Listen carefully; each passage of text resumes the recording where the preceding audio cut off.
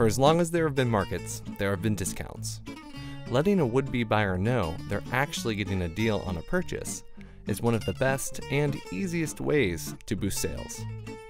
But could your discount actually be hurting sales? Research by Chicago Booth's Abigail Sussman and her co-authors points to a phenomenon that can happen when a discount is paired with a quantity limit, meaning that the discount applies to only a limited amount of the product.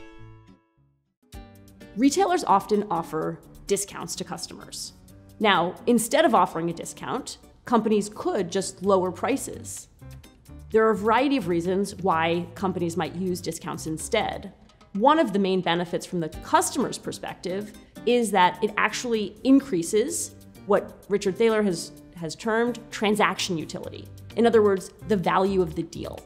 People really like going to a store and feeling like they're getting a good deal. We proposed that people typically go to the store with an idea of how much of a particular item they want to purchase. But they might walk out of the store buying a little bit more or a little bit less than they had originally intended, what we refer to as the acceptable range.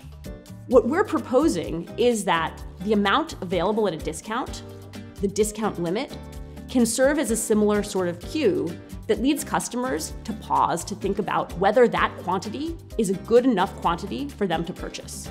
The researchers conducted an experiment at 2 supermarkets in China selling popular summertime peaches.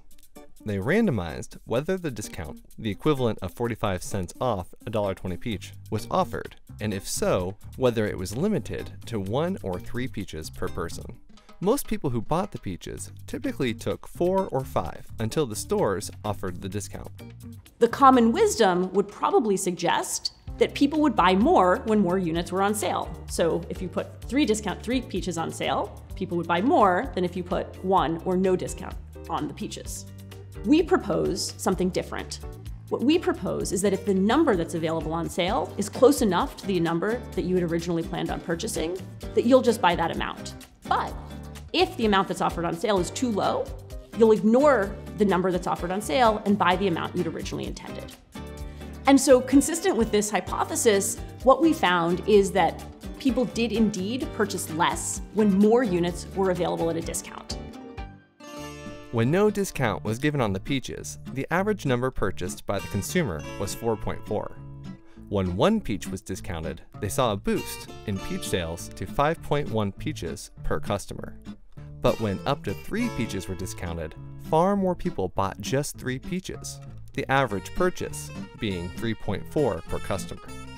So when retailers are thinking about setting these discount limits, they have to be really careful to avoid the acceptable range that might be lower than what customers would otherwise be purchasing.